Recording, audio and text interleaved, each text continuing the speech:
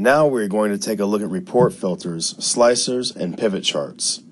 You can see that our pivot table shows the total sales per retailer. As you can see, Ray's Nursery is the retailer that purchases the most pepper seeds.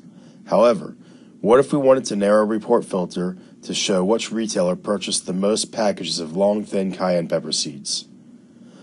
All that we would need to do is first click on the Product field and drag it into the Filters area.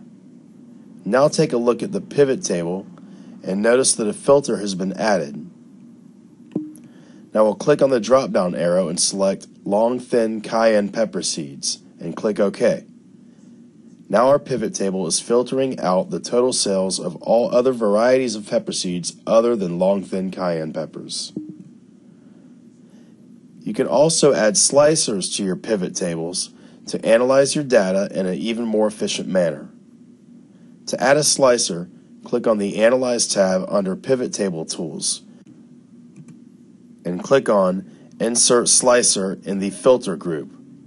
A dialog box will appear giving you options to check the filter you want. In our case, we are going to check the retailer box. Now we can click on the retailer and our pivot table report will show only the retailer we choose.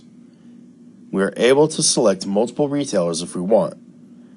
If we want our pivot table to report multiple retailers, all we have to do is select the retailers we choose while holding down the Control button. You can see that the pivot table changes. You can also choose multiple retailers by holding down your clicker and dragging your mouse over the adjacent retailers. Another feature that comes with pivot tables is a tool called Pivot Charts. Pivot charts are just like regular Excel charts, except they change with the changes made to the pivot table. To add a pivot chart, click on the Analyze tab under Pivot Table Tools, and then click on Pivot Chart in the Tools group. Select the type of chart you want and click OK. As you make changes to your pivot table, your chart will automatically change.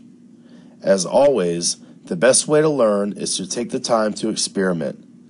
Play with your pivot table, filters, and pivot charts, and see just how specific you can make your pivot table report.